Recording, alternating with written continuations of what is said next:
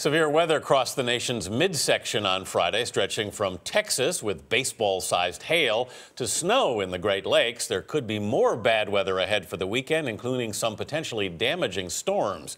We go to meteorologist Matt Brickman at our Minneapolis station WCCO. Matt, good morning.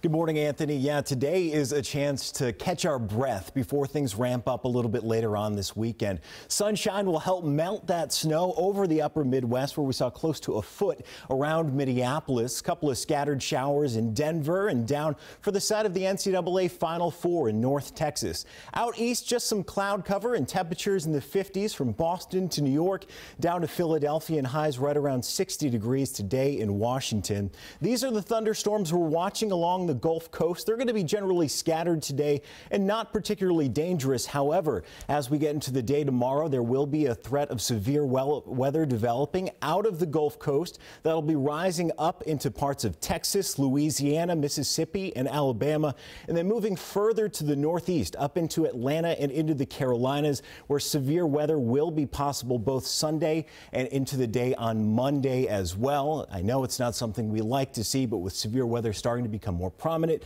Anthony and Vanita, it's certainly a sign that spring is here. Yes, we'll take any break we can get. Meteorologist Matt Brickman for our Minneapolis station WCCO. Thank you.